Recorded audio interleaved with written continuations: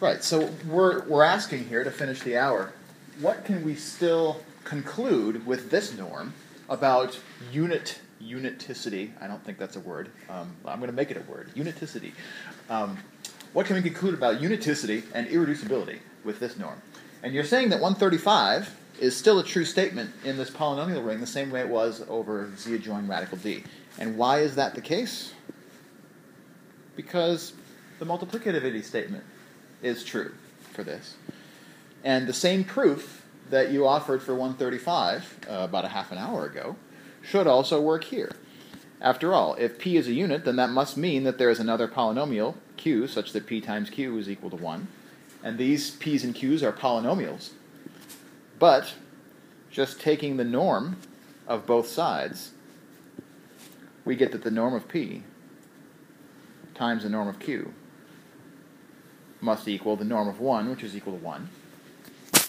But for this norm of p equals 2 raised to the power of degree of p, what kind of numbers do we get out of 2 raised to the power degree of p? Where do those numbers live? They're integers. They're better than rational numbers. They're integers, for sure. And so I have a product of 2 integers, which is equal to 1. And that implies, just as you concluded in 135, that the norm of p has to be a unit in z. And according to result 27 in the course, that consists of just plus or minus 1. In fact, there's something even stronger that we can say here. Plus or minus 1 is too permissive. What, in fact, do we know that the norm of p must be in this example if p is a unit? It's got to be plus 1. Because after all, there is no way for 2 raised to the something to be equal to negative 1 unless that something is an imaginary number. But we won't go there because that's not for this class. At least not now. It's probably for a complex variables class, but not for this one. So yes, so 135 still holds because the multiplicativity property holds. But now what about that 139? Can we make a conclusion about irreducibility of a polynomial based on the norm of that polynomial being a prime number? What'd you say?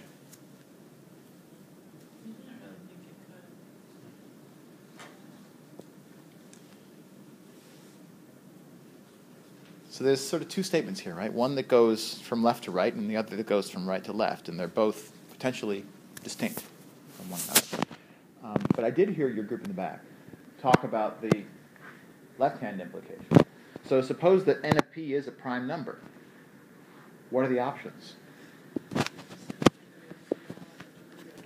Yeah, after all, n of p is 2 raised to something, 2 raised to the degree of p. But if that's a prime number, what are the only powers of 2 that are prime? 2 and 1.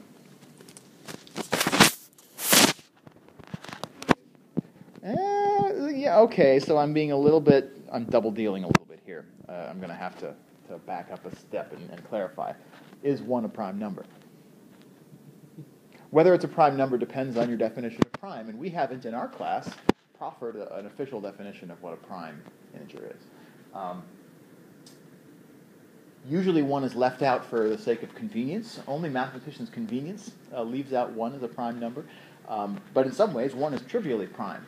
It's definitely irreducible, according to our definition of irreducibility.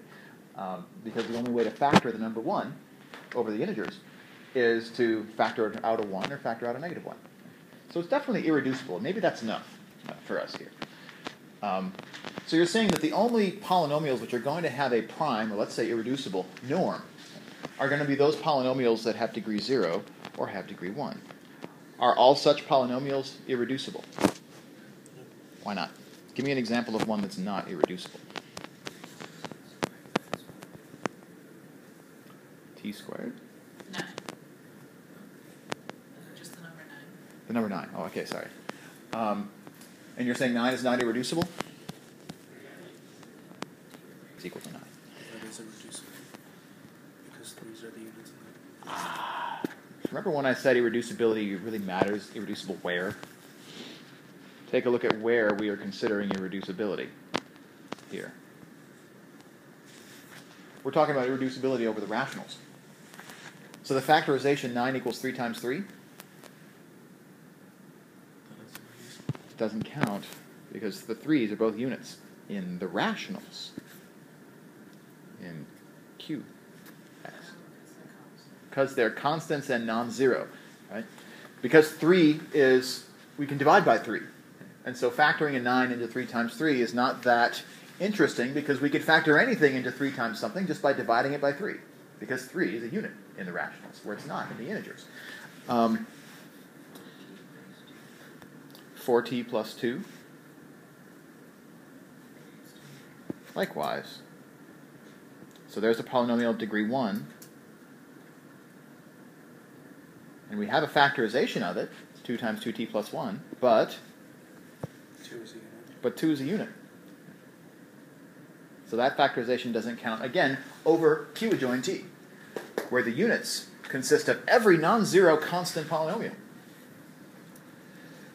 So I guess I want to leave you to think about, over the weekend, whether this is true. Is it always true that if the degree of a polynomial is 0 or 1, that it must be, as a polynomial over the rationals, irreducible? Is that a correct statement, or is it not a correct statement? So let's call it conjecture A. And for the other direction, let's call that conjecture B. Is every irreducible polynomial one of them that has a prime norm? Maybe we can answer that one now so I don't have to leave you hanging on it. What do you think? All right, what's an example of an irreducible polynomial that doesn't have a prime norm? T plus 5. Sure. T squared plus 5 is irreducible over the rationals, but its norm is equal to 4. So conjecture B is false.